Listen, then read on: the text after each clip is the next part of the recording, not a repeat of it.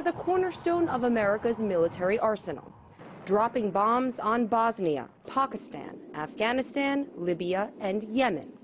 Unmanned aerial vehicles, known as drones, have become the trademark of Washington's war missions, targeted assassinations, and spying operations overseas. But today, the local police department's using unmanned spy planes to catch suspects. The remotely piloted war weapon is flying domestic.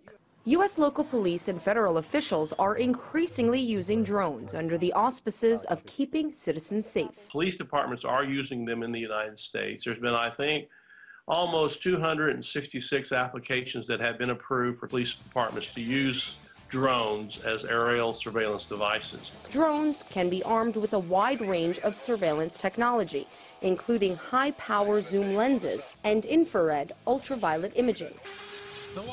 As the U.S. government flies prying eyes through the sky, lawmakers have neglected to create any privacy protections for American citizens. All of this is conscious and intentional, and they're putting in place a method of controlling a population that may be unemployed and hungry and very angry. And I think that the state and local police are not just militarized, but they're being federalized. The agencies keep using more and more of these to justify their existence.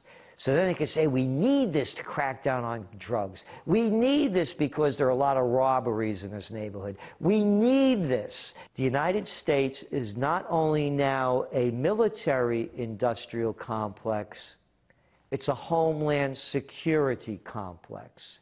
They've merged into one. In 2006, AeroVironment, a drone manufacturer, received $4.7 million from the U.S. Defense Department to develop new unmanned aerial vehicles.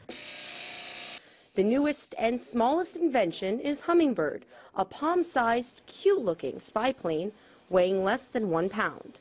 There can be a very lucrative market in the United States for drones with police departments who are already militarized, from tanks to assault vehicles to assault rifles, flak jackets, helmets. The modern police look like the military, and so now they're going to be using military equipment. A fresh lawsuit has been slapped against the U.S. Department of Transportation for allegedly withholding records pertaining to the domestic use of drones.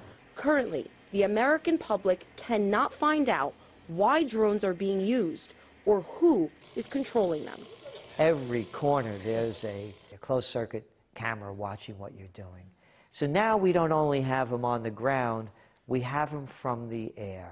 This month, the Federal Aviation Administration is expected to propose new rules making it easier for our law enforcement agencies to fly drones through America's democratic sky. War weapons used overseas to keep the U.S. safe now being considered a serious threat to U.S. freedom at home. Marina Portnaya, RT, New York.